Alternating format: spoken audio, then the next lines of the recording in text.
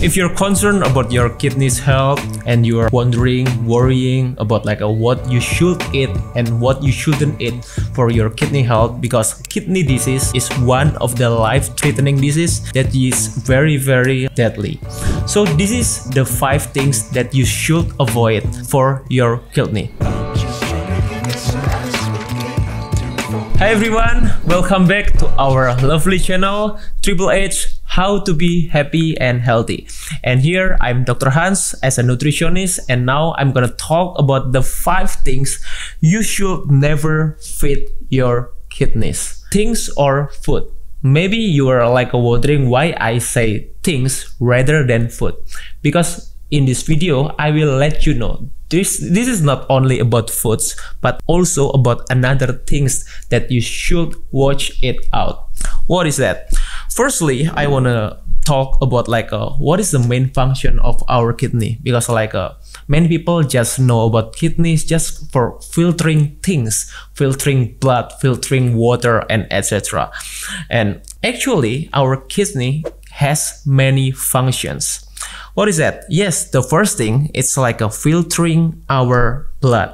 So it's if we have the kidney damage or kidney disease, that's why we need to do a kidney dialysis to help our kidneys to filter blood. Then the second thing, it's also regulating your electrolytes. So electrolytes is not just about a sodium, but it's also about a potassium, chloride, then any kind of micronutrients in our body that works for our electrolytes. Also phosphorus. Then the third thing is regulating our pH. So our pH in our blood, in our urine especially, it's regulated by our kidneys. Then what other else? It's regulating our blood pressure. So no wonder why if people who have a kidney damage, they oftentimes got also the problem with their blood pressure, especially high blood pressure. So it's really correlated, and one of another can affect each other. So people who have a high blood pressure, they oftentimes got the problem in their kidney, and vice versa. People who have a kidney damage, they are hardly to maintain their blood pressure normally. And the last but not least, it's also affected our production of red blood cell. Why? Because in our kidneys we have a erythropoietin hormone, which is this hormone is also have the role to production in produce our red blood cell. So go straight forward to our topic. Why we do need to maintain our kidney health? Because if we have a suboptimal, it's not I'm not talking about a kidney damage, a chronic kidney disease in a 4th stadium. No, but if you have a suboptimal function of your kidney, it can relate to negative impact of your health in any kind of condition. So what you need to avoid, and here I'm not talking about people who already have chronic kidney damage or chronic kidney disease, but I'm talking about what you need to avoid when you are in a metabolically healthy, what you need to prevent when your kidney is still in a healthy state. First, what you need to avoid is, yes, as you guess, sugar. Yeah, and what I mean about sugar here is not just about a sucrose or a table sugar that the white poisonous and a very clean, smooth. No, it's not only sugar in the form of white sugar, but also brown sugar, liquid sugar, any kind of sugar, and also honey. Yeah, it's also sugar in different form, agave nectar, what you call a fructose syrup. It's even worse. But any kind of sugar, it could make your high blood glucose effect. And high blood glucose effect, it could be damaging your neuron. So neuron is the cell, the packet of the cell that has a function to filter any kind of things that I mentioned it before. So your blood, your electrolytes, and etc. all like filtered by neurons. So we have like a million or trillions neuron in our kidneys, and it's like really sensitive to high blood glucose. And that's why many people like who have like a neuron damage, they will develop like a chronic kidney disease in the long term, then polycystic kidney damage as well, like many damaging in their kidney by like having many cystic in their kidney. So what is the example of like a sugar that I mean? First, like a fruit juice. Yes, maybe you think that fruit juice is healthy. Don't you think that like a fruit juice is like always healthy? Like apple juice, orange juice, like what is called watermelon juice, and etc. When you choose your fruit, it will have like only sugar or mostly sugar. So it doesn't mean that like I'm saying that fruit is unhealthy, but when you process your fruit into juice, not smoothie, because smoothie and juice like they are different. So but when you process your fruit into juice, they will have like mostly or mainly sugar. The second thing, like many people love it, like biscuits, cookies, even salad dressing.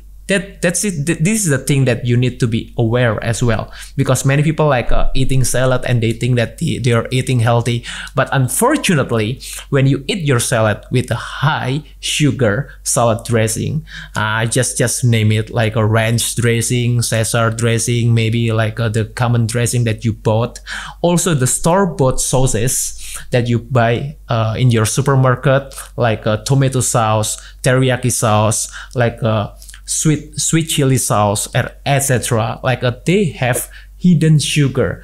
Maybe you don't feel like I don't add any sugar in my food, but that's highly sugar already. Okay, the second things that you need to avoid is like a high carbs food.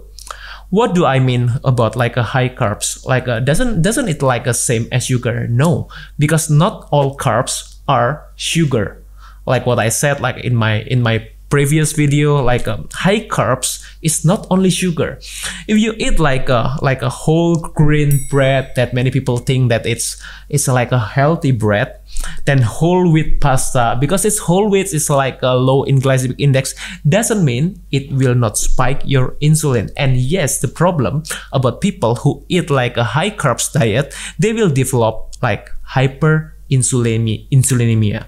And hyperinsulinemia, it will affect your kidney by making like your kidney damage, and also it will make your blood pressure high, or you will get high blood pressure.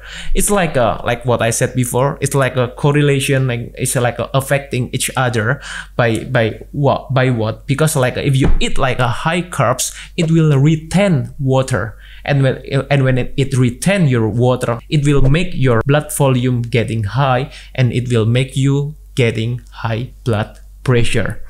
So if you eat like a sugar-free cereal, like if you think like this is sugar-free, so it must be safe. Unfortunately, it's not. Yeah, because what? Because like sugar-free doesn't mean it carbs-free. Okay. The third things is alcohol. Why?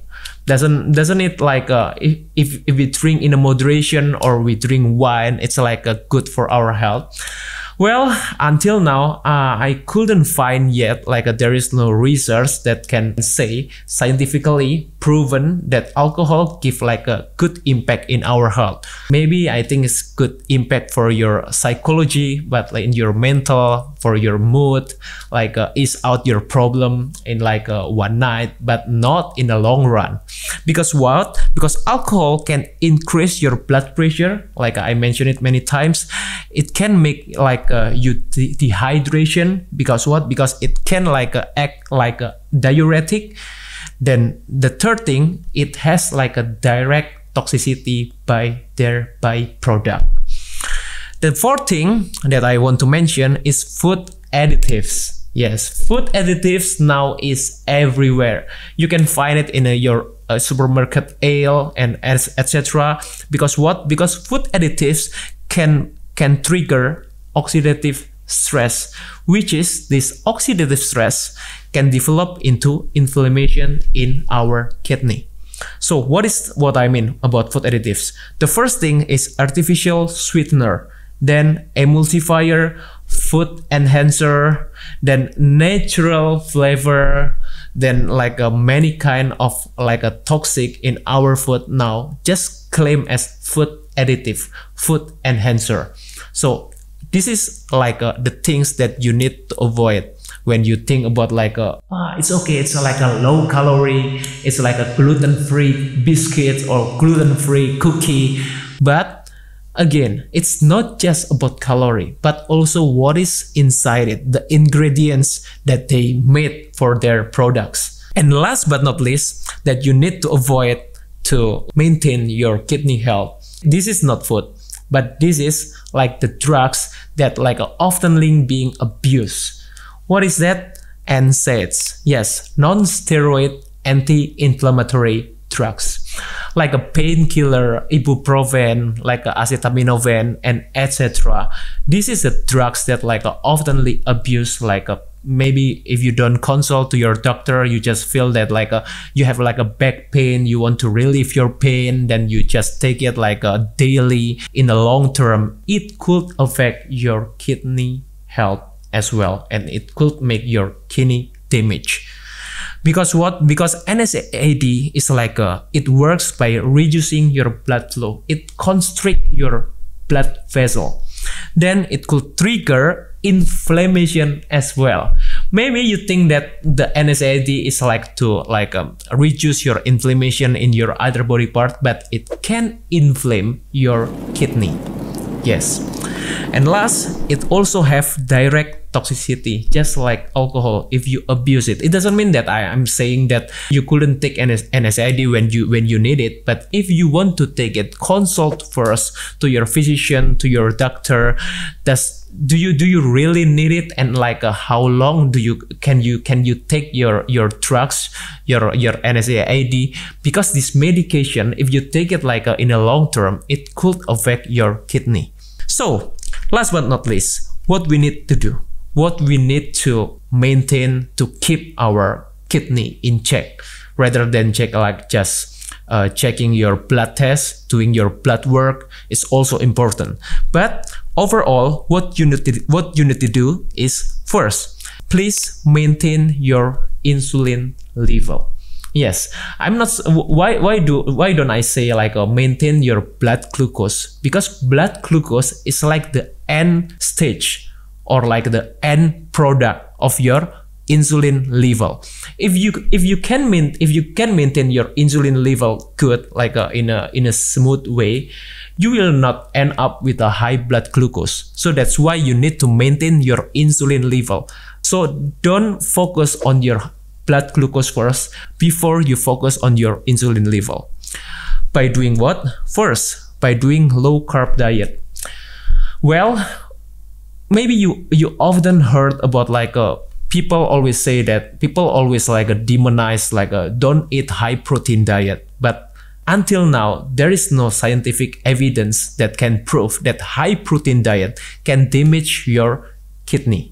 It doesn't mean if you are already in a chronic kidney disease, it will have like a totally different treatment. Like because like people who already developed chronic disease, they couldn't eat like a high protein. But it doesn't mean that high protein cause chronic kidney damage or kidney damage. So you need to understand this term, because like people often get it wrong. So because people just think if people who already have like a chronic kidney disease, they couldn't eat high protein. So high protein like the one that causes kidney damage. No, it's not like that, because correlation does not mean causation.